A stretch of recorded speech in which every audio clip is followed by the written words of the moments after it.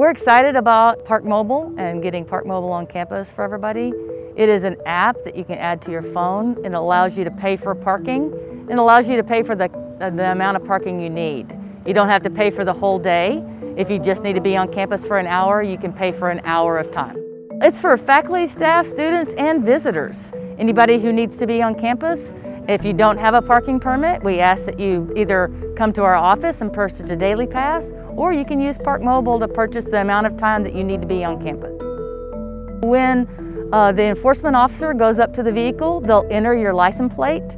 Your license plate is tied through your ParkMobile account, and so when we enter your license plate, ParkMobile notifies our handheld device that, hey, that vehicle is already paid. It's paid through a certain time or it's paid for the day. We planned this prior to COVID, but it dovetails so perfectly with the way campus is sort of transitioned through the COVID experience. We have people now who work from home or students who only need to come to campus occasionally, and they don't want to buy an annual permit. Now, annual permits are still available, and if you're on campus every day or if you're on campus 3 or 4 times a week, the annual permit is your best bet.